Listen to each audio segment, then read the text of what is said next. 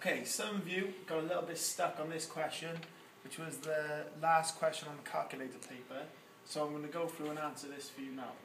Okay, it's the sphere question. It gives us the volume of the sphere, and then it tells us that we need to find the radius. So we need the volume of the sphere formula, which I've put on the board. Okay, and then all we're going to do is substitute our values that we've been given into the equation. So 5,000 centimeter cubes equals 4/3 pi r cubed. We want to make r the subject of the formula.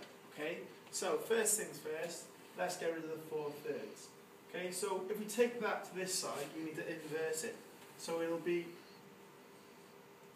3/4. All I've done there is flip the fraction. So instead of the 4 being on the top, it's on the bottom now. So 3/4 of 5,000 equals pi r cubed. Okay, so if we work down the calculators then, we've got 3,750 equals pi r cubed. We then need to get rid of the pi.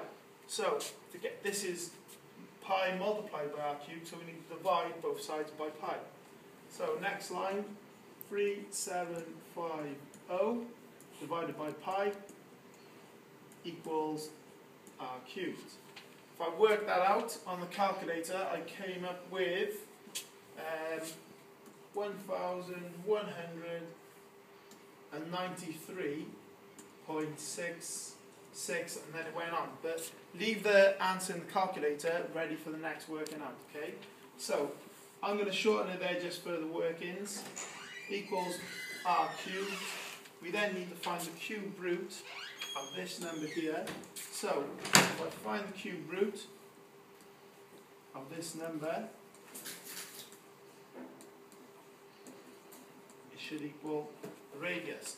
So when I worked out the cube root, it worked out as, I'm going to carry on up here, 10.6.